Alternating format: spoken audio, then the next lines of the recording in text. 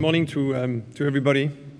Thank you, Charlie, again, and for your tenacious, basically, organizations and for your team, because I think it's all good those days to be around and to be here for the next 2 days to discuss about the state of the world. That, as Fernando said, it looks pretty optimistic, Fernando, for at least the next 2 or 3 years. I would like also to say that I have been asked and told to talk about analog dollars against digital penny.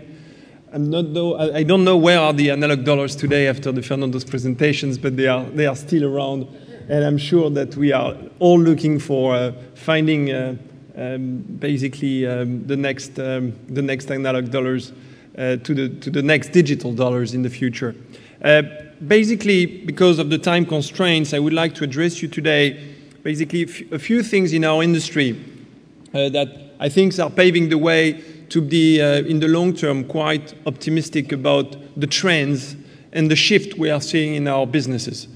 The first thing which is, I think, important to understand is that the world, despite the fact that it's going into a big turmoil today, it's clearly going to be more geared towards the cities around the world. And that's something which is a good thing on one side, on a very major challenge, as it was pointed out before, on the human being side, because we start seeing megacities all around the world.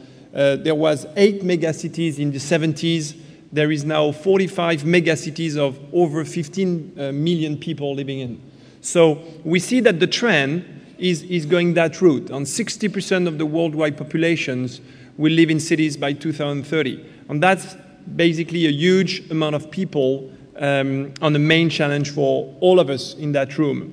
Also, the time spent out of home over the past basically decades has increased dramatically, as we can see. So again, basically, despite of the change in the way we live, basically there is one constant, which is the fact that we are spending more and more time outdoor. When we look at the digital generation that I'm sure you will be talking along those days, what we see is that we start to see a new category called the hypermobile people. And those hypermobile people account today for 29% of the populations. But as you can see, they are clearly basically outperforming in the rest of heavy internet users, 58%, 59% of the multimedia or smartphone users are those hypermobile people. And this is for sure for us as a company, but also as a sector, as an industry, a major trend, a new trend for us to tackle in our product development. And that's why we say that the digitalization, the digital in our industry, it's a natural evolution within our portfolio of assets around the globe. So what we can say today is after long discussions, basically in Europe, in the US, in Asia, in China, we start to really see some major digital development in our industry. And that's basically, that is starting to begin back in 04, 05. And we see that in the major markets around the world, and also within the major sectors around the world, e.g. the street furniture, the billboards, and also the mass transport systems. And this is clearly something that within our scope and within the scope of our industry, this is something very important to us, because as you know, we have basically 2 types of clients in our business model. Within our business model, to secure the best locations for your media agencies and for our clients, we have to really be very creative and very innovative, because if not, we won't be able to basically get a location just out of the Palacio de Congresos here in Valencia or in any kind of great location. So we have to basically look good to the cities or to the transport authorities to deliver the messages to the brand afterwards and through the media agencies. So this is where innovation in our business model is very key, and sometimes can surprise some of you in that room to see a media company basically doing bicycles. So if you look at the company's history, again, it's a very short message, but you can see that we have been creating some of the well-known products today around the world, such as the bus shelters, the advertising bus shelters, and then the city light, the city post, signpost, the automatic public toilets, with one aim. This aim was to basically get, in exchange of those benefiting kind, the best locations to be right in the heart of the city's environment. And to do that, we have been basically trying with our people within the company to think beyond the frontier of our industry, to think basically what we can do to serve the community. And I think this is very important for all of us to understand that we were forced to do that. To be creative, it's tough, as you know. To be innovative, it's also difficult. And what we have tried to do is to look always as how we can improve basically the state of our cities around the globe. We were not looking for billboard locations.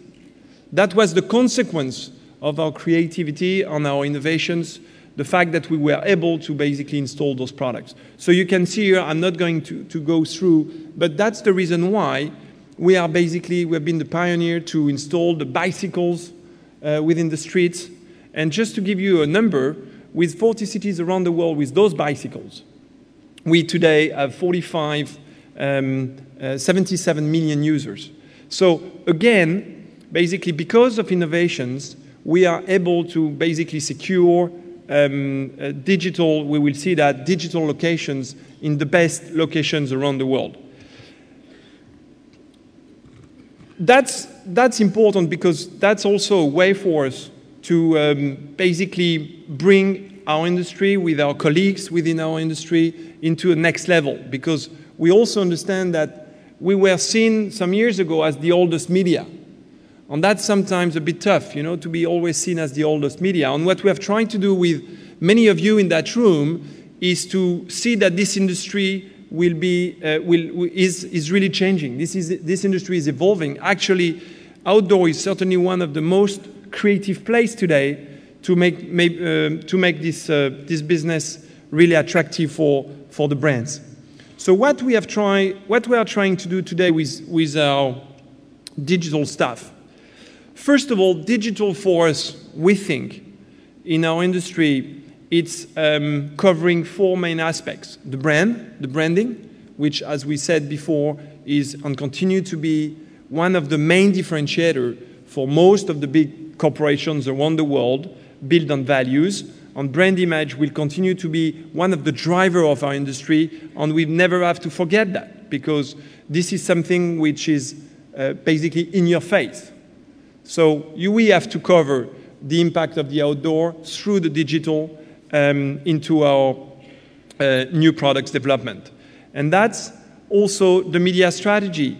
Certainly the media strategy, because of digital, thanks to digital, is going to change the way, as it was clearly pointed out by Fernando, it will change the way we go through our traveling experience, whether you are in the train, whether you are waiting for a plane, or whether you are basically in a tube stations, basically where we will be more flexible. We will certainly be able to interact and to engage with our consumers, where before outdoor were just in your face. It was very impactful, but it was certainly not as engaging as it will be in the future. And that engagement will certainly be the way where we can find out together a new business model to serve our industry, to basically get new way of basically investing in our media.